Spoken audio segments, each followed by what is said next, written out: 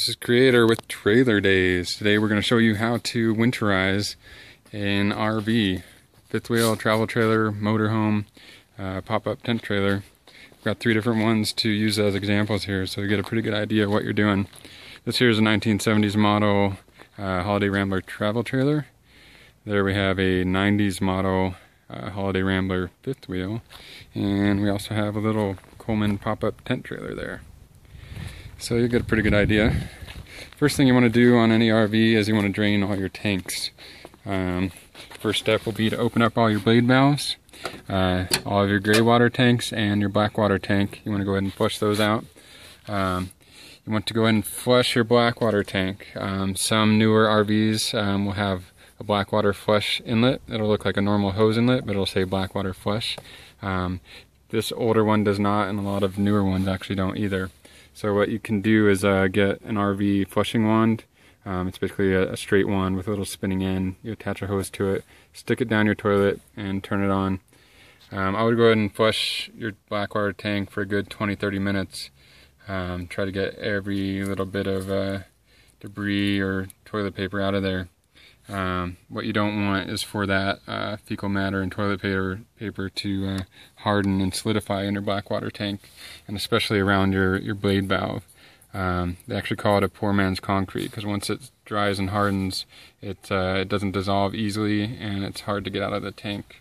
So if that stuff hardens around the seal of your blade valve, these are going to sit open for the winter to keep pressure out of the system and to keep it open and dry so you don't get a funky stank in there over the winter time.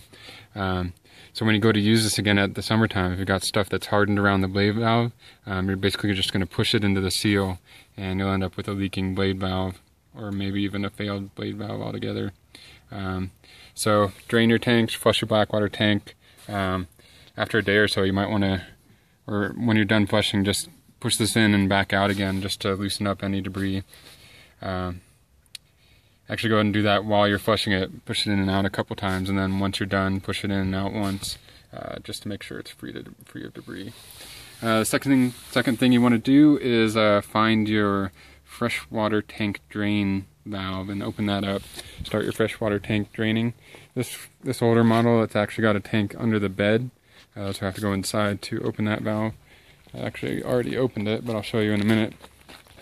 Newer ones, you'll just have like a standard spigot that you open up, and that spigot goes straight to your freshwater tank. What you're going to do is just open that valve up all the way, let it drain completely. I usually let it sit for about an hour, let it drain, and then close it back up. On some of your smaller trailers and your cheaper trailers, you'll probably have the tank exposed on the bottom, and you'll just have a little plug in the tank. I'm just going to remove that plug. This one here actually had just a 1/2-inch plastic plug in the bottom, and I replaced it with that 1/4 turn hose spigot there. So all I need to do when I want to remove it is open up that handle, 1/4 turn, and it drains. These little trailers are pretty easy. Go ahead and drop the nose of the trailer down a little bit. That'll make that spigot the low spot in the trailer. Open up the handle on your sink inside. And that'll allow air to escape out through the handle and down through the tank, and that'll suck all the water out of the system. And then once all the water is drained, just if it's a pump handle, just pump that handle like a good 10 or 20 times to get any remaining water out of the pump mechanism. If it's an electric pump, just turn the pump on and open up the faucet for 20-30 seconds to get any water out.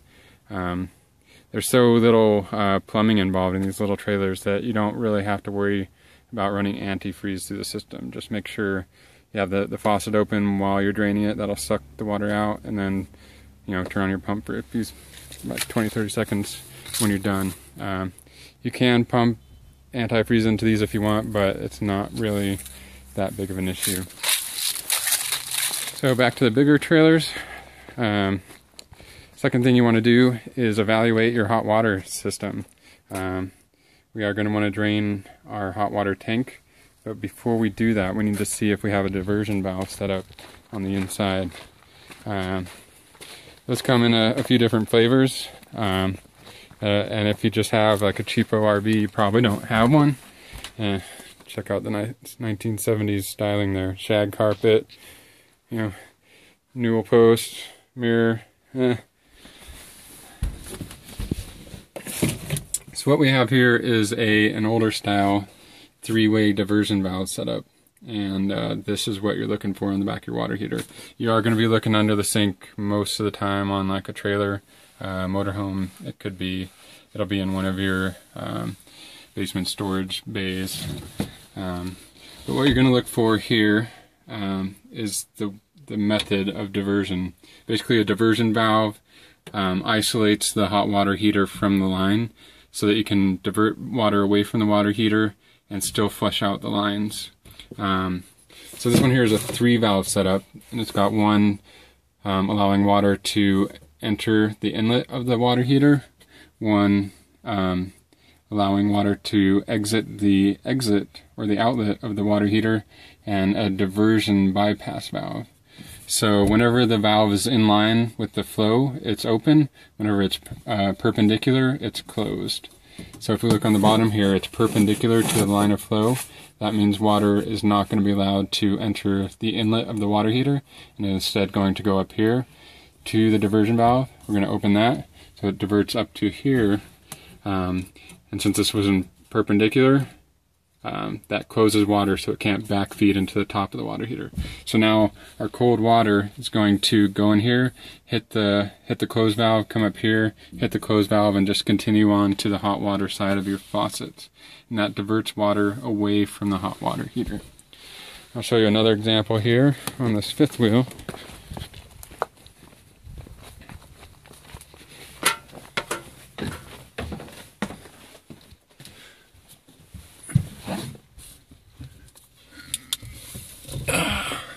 This is a slightly newer setup. I installed this diversion valve setup after I purchased the RV. And I've actually even got an instant hot water heater that goes in line with the hot water heater. So I have boiling water on demand whenever I want, but that's another video. So with this type of setup, you just have a simple valve here.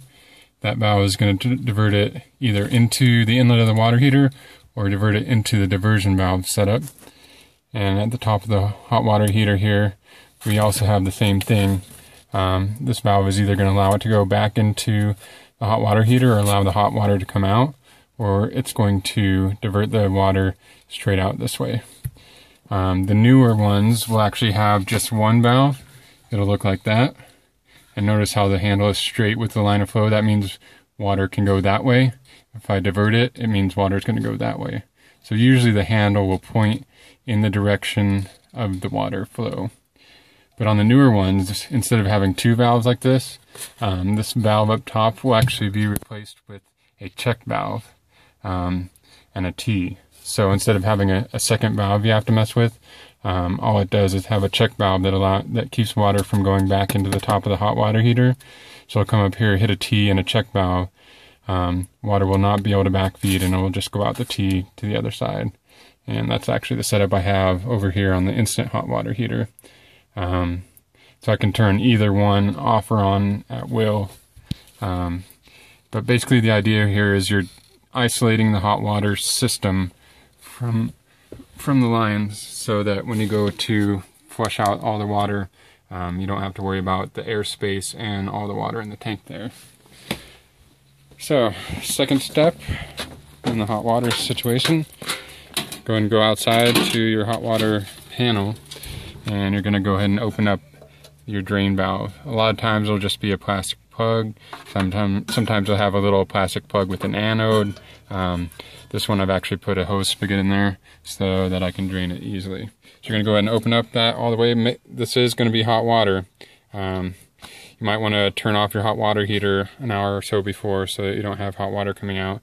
And if you're worried about water getting down into these cracks and stuff, go ahead and run a hose out from it.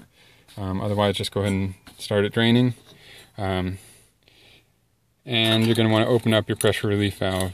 This will keep it from creating an air gap. Once you open that up, it'll have free air to suck and siphon so that it can all drain out. So go ahead and start that draining. They're all pretty much the same. You either have a plug or a valve. This one's actually broken, so I have to unscrew that every time. But go ahead and start that draining to drain out your hot water heater. And we'll go ahead and show you the inside here.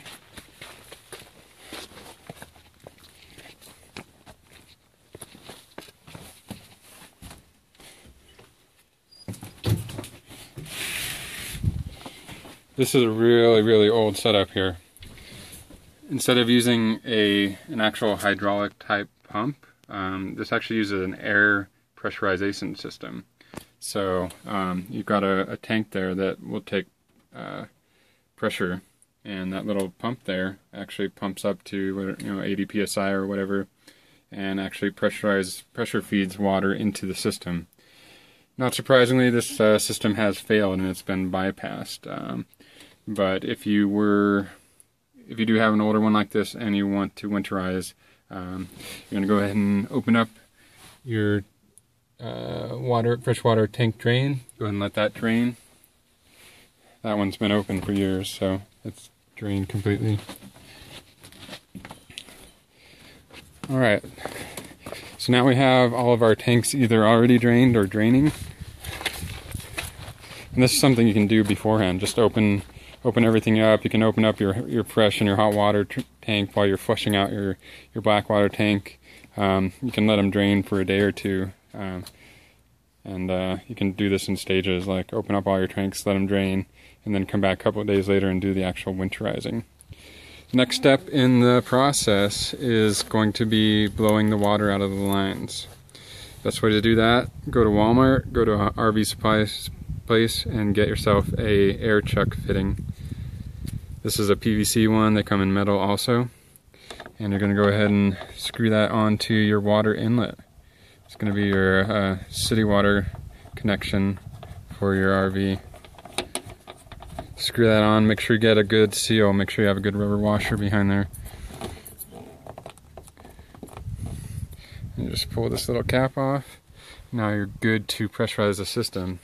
If you're curious about this older model, it actually did have an air chuck built into the freshwater tank inlet, and you could have winterized it that way if the system was still under pressure. But because there's so many points of failure in there, you got all these seals everywhere to take the pressure. You got 40-year-old pipes and stuff.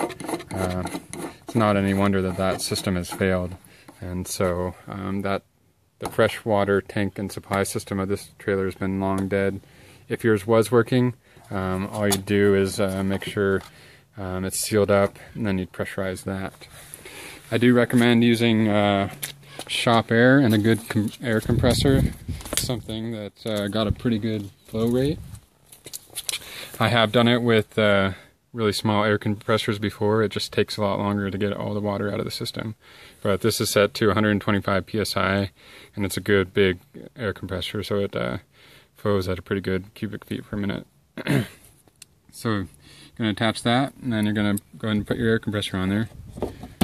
Now these plastic ones, it can be hard to get it to actually stay on there at 125 psi. Sometimes you have to get it. You want a chuck that has a little lock on it, so that lock will keep it on the air onto the fitting, so you can just leave it and it'll be pressurized. Next step is going to be to find your low point drain valve. Usually that'll be two hoses. On the newer ones you'll see a red and a blue PEX hose sticking out the bottom of your trailer, usually on the right hand side. This older model actually does not have one, so we just have to flush it with air. But on your newer ones, what you'll see is usually a couple lines sticking out. One will be hot and one will be cold. And basically what that is, that's your lowest point in the pumping system, and that's going to be your ideal place to drain the system. So in this case, my handle valves are inside the trailer and under a special hatch. I just open those up and allow it to drain. Some of them will have the handles right here on the hose, and you just turn it, open them both up, and basically that pressure in the system is going to push all of the water out of the low point. So you're going to want to go ahead and leave it open until all you see is air coming out of there, and then close them back up, and then we'll go inside. And that brings us to this step. If your trailer does not have a low point drain valve, then you're just going to skip straight to the inside, and you're going to go to your lowest connection in the house, and that's usually going to be your toilet, because it's at the lowest point. You're going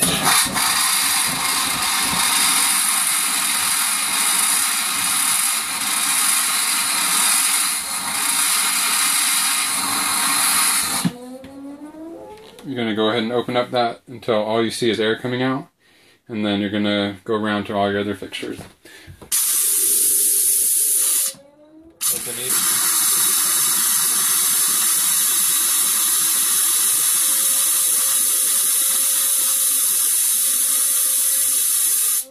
That's why it's good to have a high volume air compressor. You can tell how much air is coming out.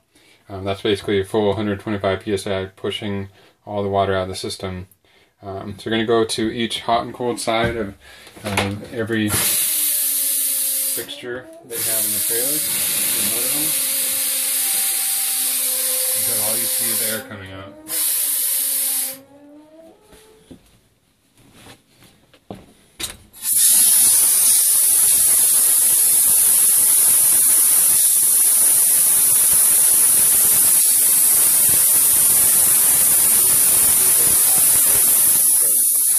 The water heater bypass right there, so the water is just coming in and back out.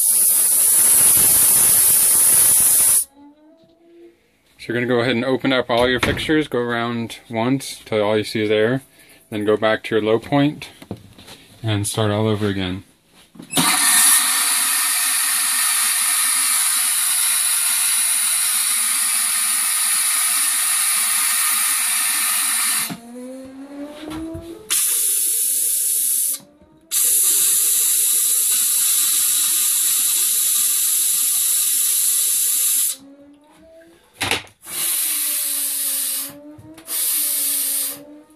You can pretty much do that as long as you want. If you're not going to be feeding antifreeze in the system, I would go ahead and do that until you're pretty sure you've gotten 90-95% of the water out. You're never going to get it all, because there's just the water coats the inside of the pipe, so it's always going to be coated in there somewhere. But if you keep doing it, you're going to the more water you get out, the less likely you are to have a freezing problem. But if you are going to be loading antifreeze into the system, go ahead and stop there and come back out.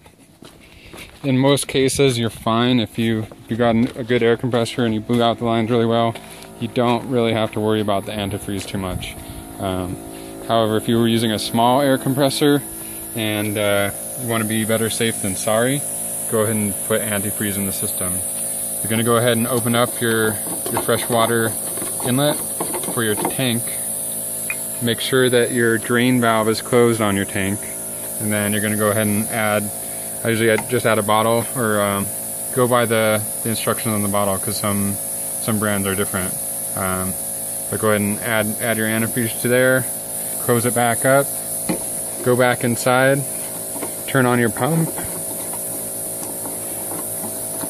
Once you've turned on your pump, go ahead and go to each fixture again, and open each fixture until you see a little bit of liquid come out.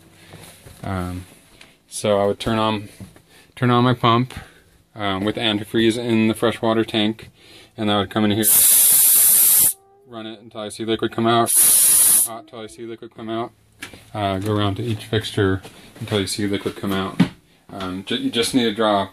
That's just to make sure that you get antifreeze up into the valves of your fixtures, because that's actually where the water is going to do the most damage.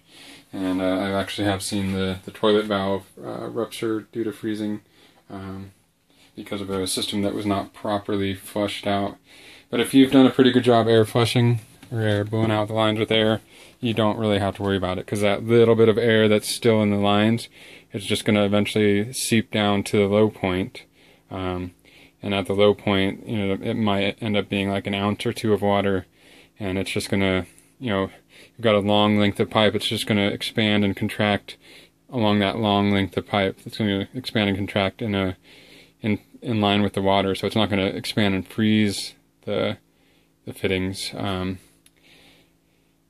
going to be pretty good. But if you want to be better safe than sorry, go ahead and do the antifreeze. I don't use antifreeze personally because I don't want to get that stuff in my system and have to flush it out later.